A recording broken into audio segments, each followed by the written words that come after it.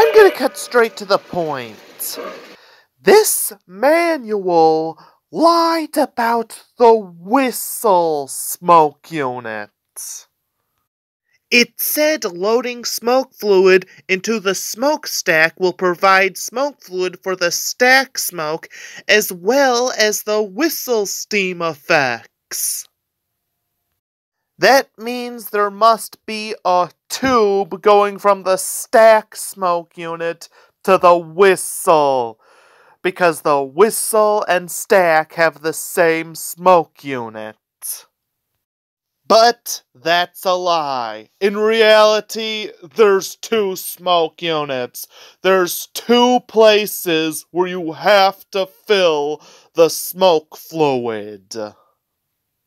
Just fill it up like you did with the original version of these Legacy Atlantics.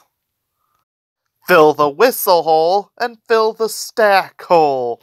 Ignore the manual because the manual lied about that one part.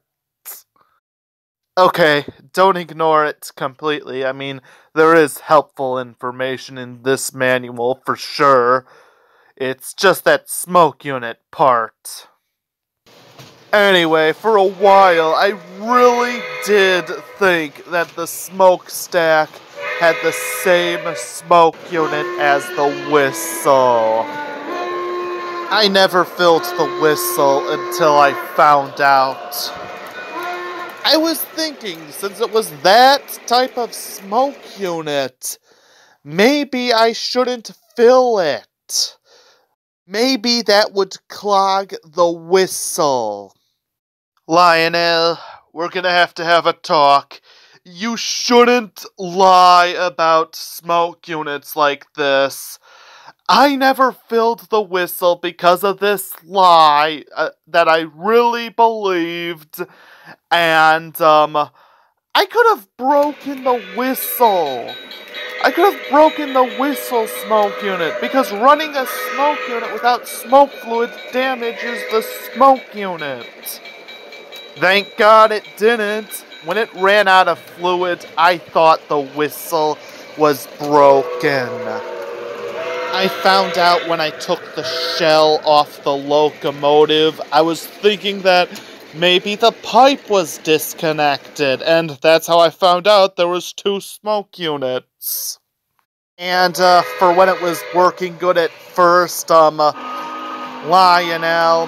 or Train World must have filled up the whistle for a test run or something. I don't know. Another thing is, I like it better when the whistle and stack have their own separate smoke units rather than having a long tube connect each other. I mean, the whistle will actually use up smoke from the stack, or the stack would use up smoke from the whistle, so it just works better when they have their own smoke unit. The only downside is that you'd have to fill up two smoke units, but I don't really care about that downside. I would so much rather fill two smoke units than to have a smoke unit that doesn't work properly. And I want Lionel to build their legacy trains like that more often. Just don't lie about it like that. I mean, I thought the train was broken because of that lie, and I could have damaged it because of that lie. And another thing, let me know in the comments if you had the exact same problem, okay? Okay. I am talking about the 2022 version. The ones with the 5 different whistle sounds and changing color lights.